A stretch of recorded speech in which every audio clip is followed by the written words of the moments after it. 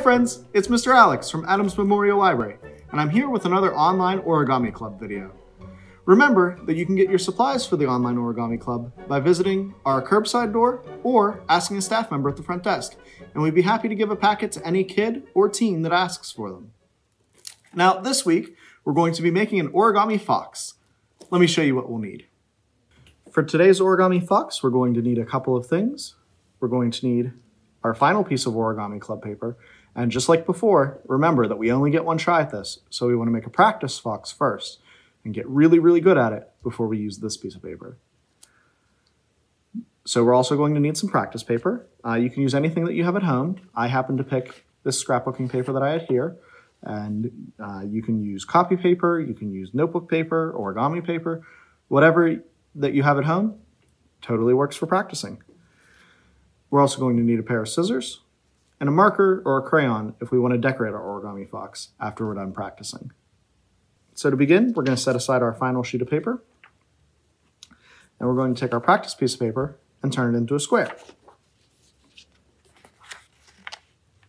We'll make a fold like this, give it a nice sharp crease, and take our scissors and cut this extra bit off. The extra bit can go to the side, and just like with a lot of our origami, this is actually the first step.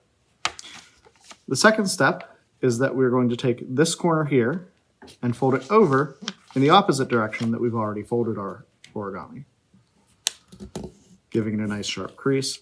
And we want to make sure that this fold is as precise as possible, because if we make it a little sloppy or a little messy, you're going to be able to see some of the back side of the paper on your fox's face. So we'll have something that looks like this. Now we're going to take these two corners here and fold them to this corner using our center line here as a guideline.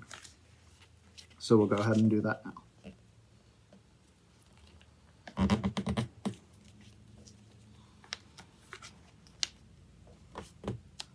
Alrighty, once we have this fold, we're going to take and fold these two corners down like this, and that should leave 3 flappy bits up top here, like that.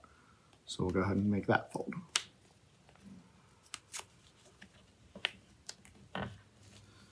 Alrighty, so using our bottom corner here as a guideline, we're going to take this corner and fold it over until it gets to that bottom point. And we want to aim it a little bit up in the air, just like this, to make one of our fox's ears. Now, the trickiest part of this fold is that we are going to make our fox's face by taking the center flap that we have here, and we're going to flatten it like this. But in order to flatten it, we want to take the bottom part and keep it in line with this fold here. So we'll pull that over, and then we'll take this part and flatten it down.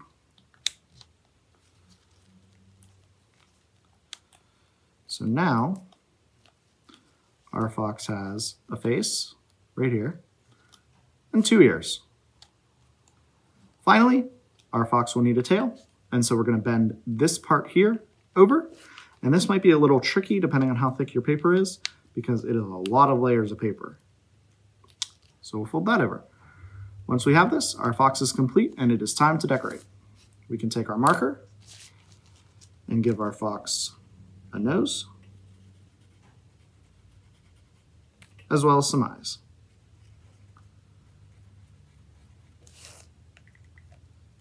And there we have it.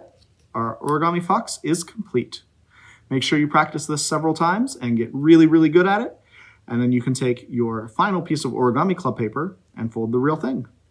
I'll show you what mine looks like at the end of the video. All right, so now that I've practiced making my origami fox many times, I folded this fox, and it turned out great. Now, your fox might look a little bit different, and that's okay. Everybody's origami is unique to them. Now, keep in mind that you can follow us on Facebook, Twitter, and Instagram for all sorts of updates, not only about Online Origami Club, but also the other programs that we'll be doing this fall. Happy crafting!